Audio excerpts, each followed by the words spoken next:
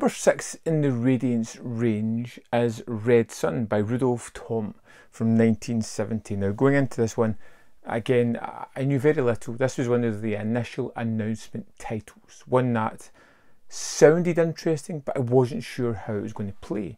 It's a kind of art house film where we follow our main character of Thomas, who gets a ride to Munich.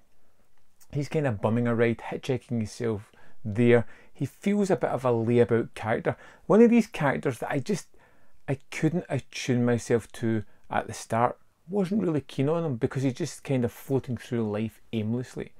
He goes and sees Peggy, who's working at a bar, and as they catch up and reminisce, she invites him back to her house, her flat that she shares with 3 other people. And for the first 15 minutes, it's just kind of watching these people interact, and it's very captivating. Although it feels sparse, it feels low budget, you're drawn into the kind of mood and atmosphere that it's beginning to set up.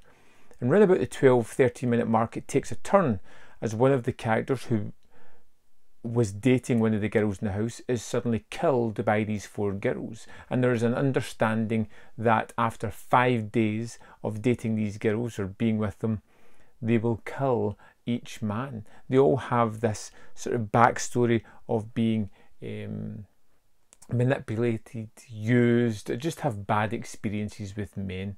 Never really outright said what they are. They just all know that they've had enough, pretty much, and before any feelings get brought into this, they're happy to do what they need to do and then take out their frustrations in a violent manner.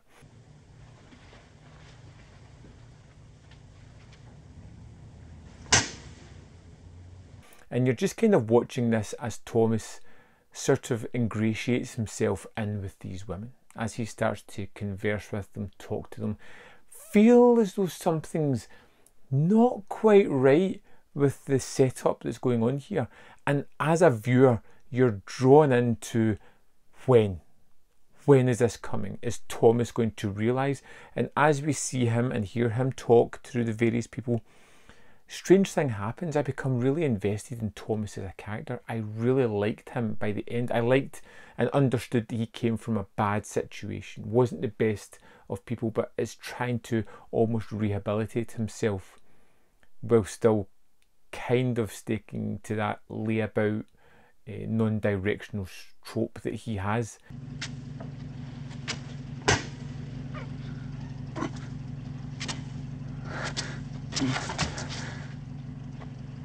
I want the best for him. I'm hoping that he's going to go on and do something great if he can survive the 5 days with these lethal girls. There is a sense of black comedy that comes through this as well in the way some of the situations are played out. Never laugh out loud funny, but more kind of odd funny, quirky. It has a strange sensibility about it. The music is almost playful. The sparse production standards lead me down the path of it was a low budget film, but it also suits the lifestyle of the girls who are here, or people who populate this world. They aren't affluent, they are people with a purpose, and they're building up to grander extremes, which comes into play later on in the film, which is expertly done.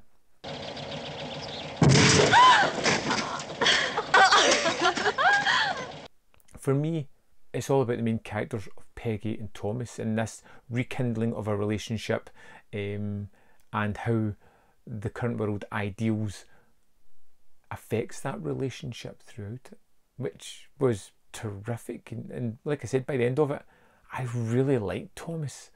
He's a character that really grew on me, and where the girls were all instantly likeable, they are slowly change and turn throughout it to some of them not being as likeable as I first thought. I was truly surprised by Rote Sonne because I thought it had an interesting premise, but it didn't tackle the subject matter the way I thought it was going to, but did it in an almost better and unusual way. I really liked this one a lot. This was a huge surprise for me. Yet again, Radiance surprising me. It's becoming more and more familiar. Let's dive into the extras and see what this has to offer. So here we are in the disc for Rote Sonne. Let's go into the special features. First off, we have a commentary by Rudolf Thome and Rainier Langs. Rote Sonne, between pop sensibility and social critique. This is 20 minutes 39 seconds. It's a really interesting look at the film, talking about how it kind of was part of the new wave of cinema, the kind of superficiality of a lot of the film at the start of it as well. There's some interesting topics to be brought up here. From Oberhausen to the fall of the wall. Margaret Derriaz looks at the signing of the Oberhausen Manifesto in 1962, which paved the way for the emergence of new German cinema, to challenges for filmmakers and funding in the 1980s, created exclusively for Radiance in November 2022. And this is 50 minutes, 49 minutes, 53 seconds. This is a phenomenal extra. Really gives you a world of information paving through from post-war cinema onwards, and it just gave me so many films I want to check out, so much information, so much really pertinent and fantastic information at that as well. This was a stunning extra, one of the best that Radiance have had thus far.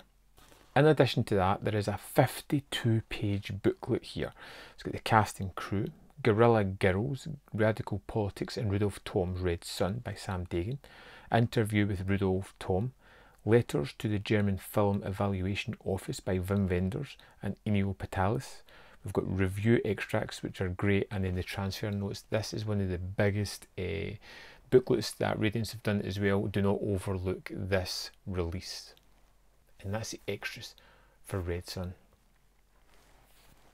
So there we have it, Red Sonne. Yes, pick it up. I thought it was really kind of fun. It feels experimental. It dips into a lot of thematics, has the black humour, has 5 great characters at the heart of this one that I really love it, especially when it becomes more in sort of almost investigative later on for Thomas. But yeah, another winner from me from Radiance, one that you absolutely should pick up, and I hope you do. Let me know in the comment box below whether you loved it, hated it, fell somewhere in the middle, whether you've picked it up or are going to pick it up. I would love to know that as well. Up here are more content where you can check out more of my stuff, and in the description box below are links to the Patreon membership program and manvfilm.com, all ways in which you can support me. Thanks for watching, and I'll see you next time.